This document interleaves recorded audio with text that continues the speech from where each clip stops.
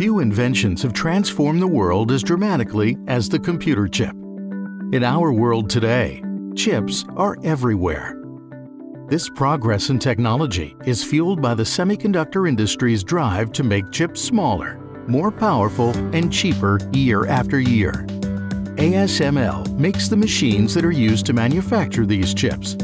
All of the world's top chip makers are our customers. So chances are that every day you use a device that was partly made on our lithography machines. The lithography machines that we make are essentially a projection system. Laser light is projected through a blueprint or mask of the pattern that will be printed. Optics focus the pattern onto a silicon wafer with light-sensitive chemical coating. When the unexposed parts are etched away, the pattern is revealed.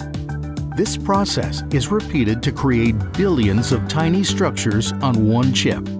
Structures are placed on top of each other with an accuracy of just 2 nanometers, while the wafer accelerates as fast as a jet fighter.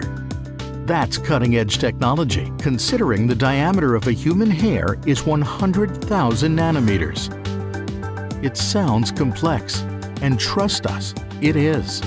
It takes the best and brightest minds.